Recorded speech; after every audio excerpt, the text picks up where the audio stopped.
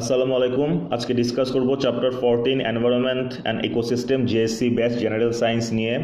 যাদের কাছে এখনো পেন্সিল, কলম, মেন বই এবং খাতা নেই তারা এগুলো কালেক্ট করুন, ভিডিওটি পজ করে দেন কন্টিনিউ করুন।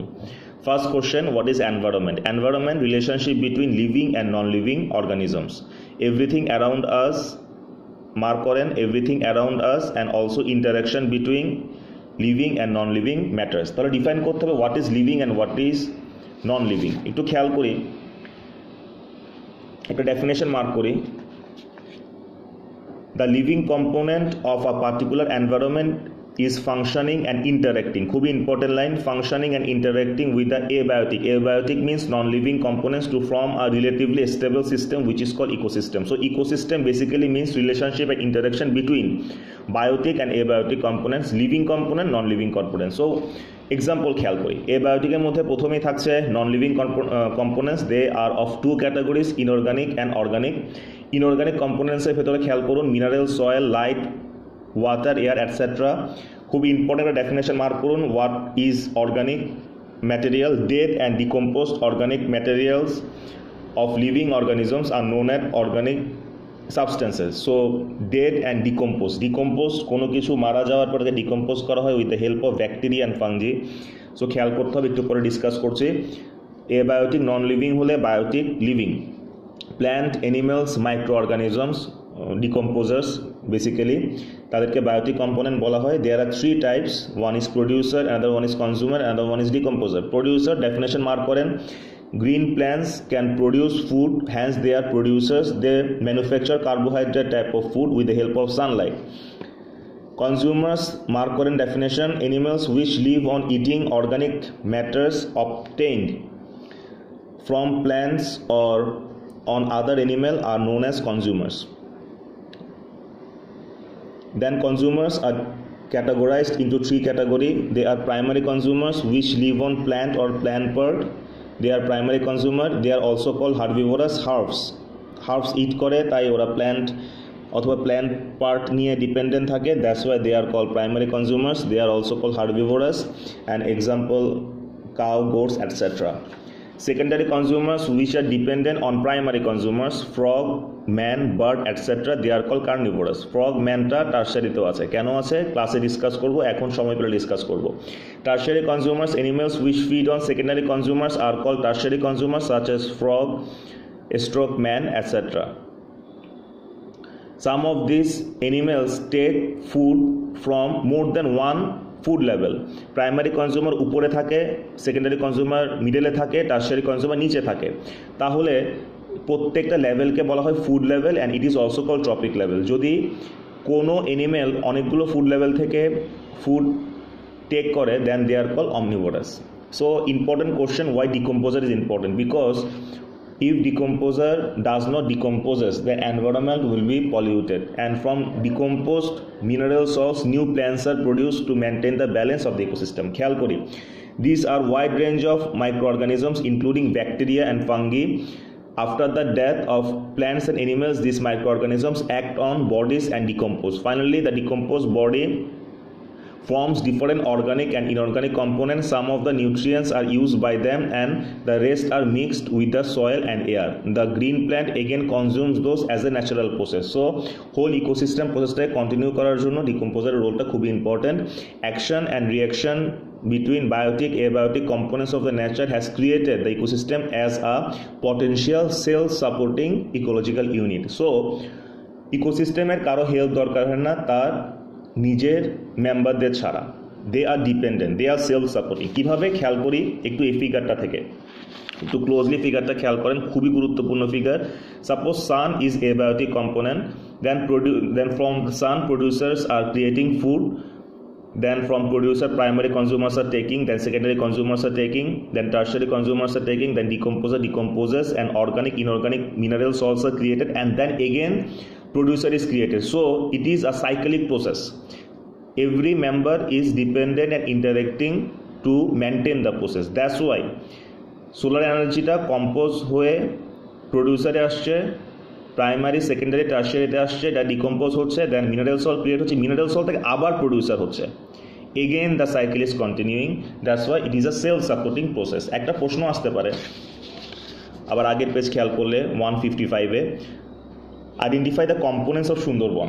আপনাকে এক্সাম্পল দিতে পারে যে সুন্দরবনের কোন লেভেলে কে থাকে, কোন ট্রপিক লেভেলে কে থাকে, প্রডিউসার কারা, প্রাইমারি কনজিউমার কারা, সেকেন্ডারি কনজিউমার কারা। So first of all the সুন্দরী, গরান, গেওয়া, গোলপাতা are the major plants, they are the producers and insect, birds, deer are the primary consumer। প্যারা করে লিখবেন প্রাইমারি কনজিউমার কারা, প্রডিউসার কারা, তাহলে সুবিধা হবে।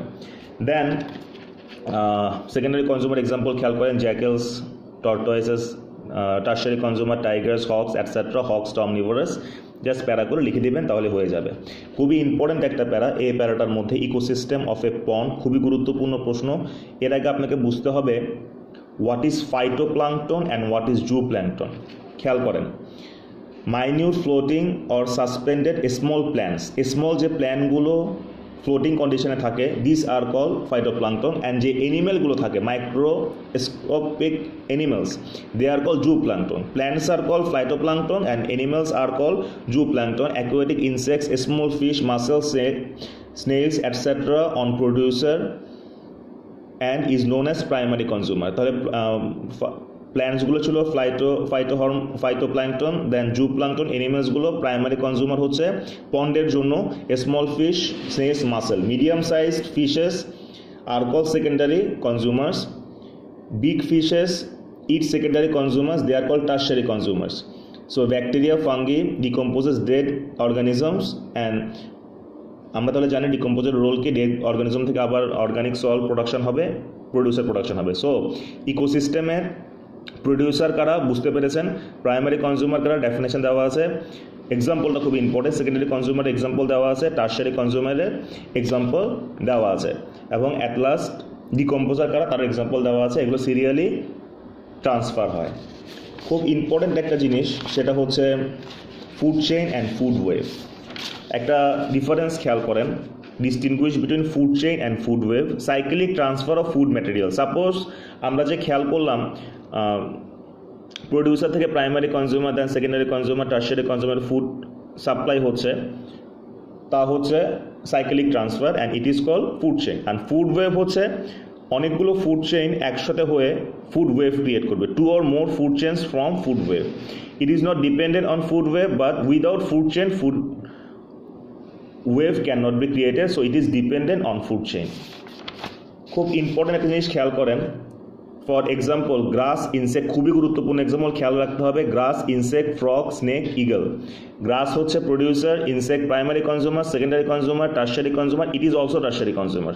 দেন দেয়ার কামস ডিকম্পোজার, যা দেওয়া নেই। তাহলে ফুড চেনে খেয়াল করেন what happens if number of insect increases. If number of insect increases, খুবই ইম্পর্টেন্ট, অর ডিক্রিজেস, আমি ইনক্রিজ নিয়ে কথা বলছি।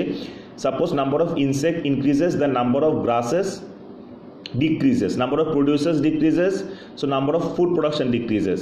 If number of food production decreases or number of grasses decreases, then insect will not have enough food to survive. Then number of insect will gradually decrease for the lacking of grass. If number of insect decreases, number of frog will decrease because they will not have enough food. If number of frog decreases, the number of snake will decrease because they will not have enough frog. If number of snake decreases, number of eagle will decrease because they will not have enough snake. So what happens, একটা কমে বা বেড়ে গেলে আপনার total সাইকেলটা destroy হয়ে যায় এবং অনেক বেশি ডেথ রেট বেড়ে যায়। যখন ডেথ রেটটা বেড়ে যায় তখন ডিকম্পোজারের পক্ষে পসিবল হয় না এতগুলোকে একসাথে ডিকম্পোজ করা। সো এনভায়রনমেন্ট পলিউটস, খুবই important, ecosystem is destroyed and environment is polluted. So what will happen if number of frog increases or decreases? চিন্তা করেন what will happen if number of snake increases or decreases? Snake যদি বেড়ে যায় frog কমে যাবে, frog কমে গেলে insect বেড়ে যাবে, ইনসেক্ট বেড়ে গেলে গ্রাস কমে যাবে। So something will increase, something will decrease and which will balance, destroy the balance of ecosystem. তাহলে ফুড চেন খেয়াল করেন, ফুড ওয়েভ খেয়াল করেন, অনেকগুলো ফুড চেন মিলে ফুড ওয়েভ করছে, এটা আমরা পরে খেয়াল করব। একটা খুবই গুরুত্বপূর্ণ প্রশ্ন পরীক্ষার জন্য মোটামুটি 100% শিওর, সেটা হচ্ছে এনার্জি ফ্লো। খুবই ইম্পর্টেন্ট কথা খেয়াল করেন, গ্রিন প্ল্যান এনার্জি ফ্লোটা খেয়াল করেন, energy flow linear movement, linear মানে সোজা চলে যাচ্ছে। Green plant through photosynthesis process convert solar energy two chemical energy, solar energy two chemical energy খুবই গুরুত্বপূর্ণ। Naturally during this process green plants use natural compounds like water, nitrogen, carbon dioxide. By this process a bridge between living and non living world is established. তাহলে কথা হচ্ছে খুব important কথা, তাই একটু খেয়াল করেন এই ফিগারটা থেকে। সোলার এনার্জি থেকে প্রডিউসারে আসছে, দেন হার্বিভোরাস যাচ্ছে, দেন কার্নিভোরাস যাচ্ছে, দেন ডিকম্পোজ হচ্ছে, ডিকম্পোজ থেকে আমরা আগেই বলেছি মিনারেল সলগুলো প্রডিউসারে আসছে, লিনিয়ার প্রসেস। এর মধ্যে রেসপিরেশনের জন্য কিছু হিট এনার্জি অলসো ইউজড হচ্ছে, লিনিয়ার প্রসেস, সহজভাবে সোজাভাবে যাচ্ছে। কিন্তু কথা হচ্ছে খুবই ইম্পর্ট্যান্ট লাইন খেয়াল করতে হবে, nutritive substance show circular movement but energy flow in linear. Energy ফ্লোটা linear, linear কীভাবে হচ্ছে, সোলার এনার্জি থেকে producer, herbivorous, carnivorous, linear. But আমরা যখন নিউট্রিশন ফ্লো দেখেছি তখন হচ্ছে আপনার একটা সার্কুলার ওয়েতে যাচ্ছে, producer, primary, consumer, tertiary, organic, again circular হয়ে আবার চলে আসবে প্রডিউসারে। So one is circular, one is linear. এনার্জিটা হচ্ছে লিনিয়ার। এখন আমরা সার্কুলার নিয়ে ডিসকাস করব, একটু খেয়াল করেন। The green plants receive the solar energy and transform into chemical energy and ইনিশিয়েটস food chain. So food chain হওয়ার জন্য সোলার এনার্জিকে অবভিয়াসলি কেমিক্যাল এনার্জিতে কনভার্ট হতে হবে। The flow of energy in the ecosystem takes place in this food chain. The energy content at successive tropic level from producer to tertiary consumers gradually decreases. So it is evident that energy flows from producer to herbivorous, herbivorous to secondary consumers, from secondary to tertiary consumer. Energy flow in this way. When decomposer act on the bodies or on garbage, different non-living nutritive substances of ecosystems are produced. The green plants again consume them. It is understood that the nutritive substance show circular movement, ঘুরে ফিরে আবার এক জায়গাতে আসে, but energy flow linear, সোজা চলে যাচ্ছে। খুবই গুরুত্বপূর্ণ কথা, আরেকবার করে নেবেন। কথা আমি অনেকবার এক্সপ্লেন করেছি, বুঝতে না পারলে আমি ক্লাসে আবার এক্সপ্লেন করবো। আরেকটু করে বলছি, স্ট্রেট চলে আসছে এনার্জি ফ্লো, বাট যখন আপনার নিউট্রিশন ফ্লো হচ্ছে সার্কুলার হচ্ছে, ঘুরে সান থেকে প্রডিউসারে আসছে, অর্গানিকে আসছে, আসার পরে আবার প্রডিউসার হচ্ছে, আবার প্রডিউসার থেকে ডিকম্পোজার বা অর্গানিকে আসছে, আবার প্রডিউসার হচ্ছে। So this is nutritive or circular nutrition flow. So এই চ্যাপ্টারের মধ্যে importance of maintaining balance of the ইকোসিস্টেমটা পড়ে নেবেন, একটু ইম্পর্টেন্ট প্রশ্ন। বাট মোস্ট ইম্পর্টেন্ট প্রশ্নের মধ্যে ফুড চেনের প্রশ্নটা খুবই গুরুত্বপূর্ণ ছিল, যে what will happen if something increases or decreases, এই প্রশ্নটা খুবই গুরুত্বপূর্ণ। দেন nutritive substance, circular movement, energy flow, linear movement খুবই গুরুত্বপূর্ণ, খেয়াল রাখবেন। আর ফিগারটা খেয়াল রাখবেন যেখানে আমরা এক্সপ্লেন করেছি। Thank you.